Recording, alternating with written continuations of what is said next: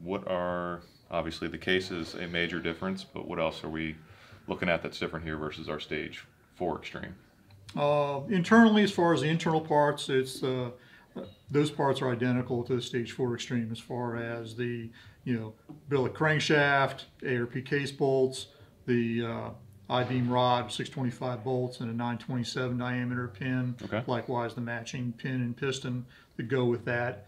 So block-wise, the biggest difference is, obviously it's billet, and there's no threaded plugs or anything like we use in the OE cases for our Stage 4s.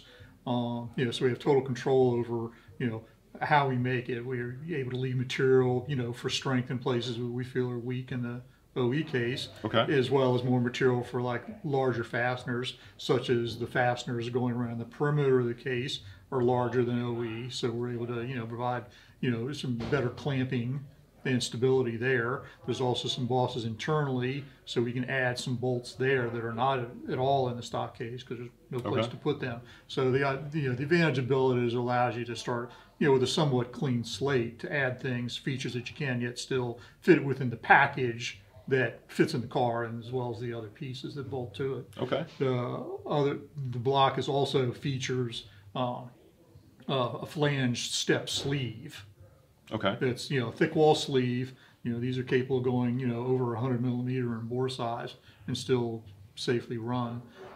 These now do we bore it to 100 millimeter? No, we can start off at 99.5 millimeter. Oh, okay. So we can actually go with an OE size.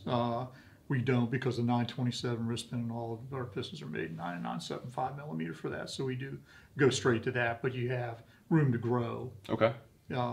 With the sleeves, and the sleeves are replaceable. Interesting. Which is nice. It's semi-finished from the manufacturer in that it does come with the 14 millimeter head stud holes. We have to set the deck height for our piston crank rod combination, add our Firelog groove machining for the head gaskets, and we also go back through the main bore after assembling with the ARP case bolt kit. Okay.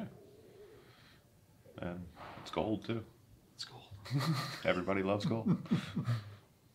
Okay, now Jim, what would be, I guess, the overall advantage versus our Stage 4 Extreme? Because obviously when people look at this case half or the Stage block and see the price difference between our Stage 4 Extreme, I guess also who would this block be more suited for? This would be the next step up as far as, say serious racing. In fact, that obviously the block is stronger with the flange sleeves being thicker wall. There's some more stability there.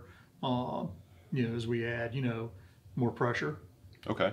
Someone doing drag racing just be looking at this block, or would someone doing road racing also, would this be something suitable for them? Or it'd be suitable for, basically any application. I mean, you could run it on the street and it'd be perfectly fine. Okay. All right.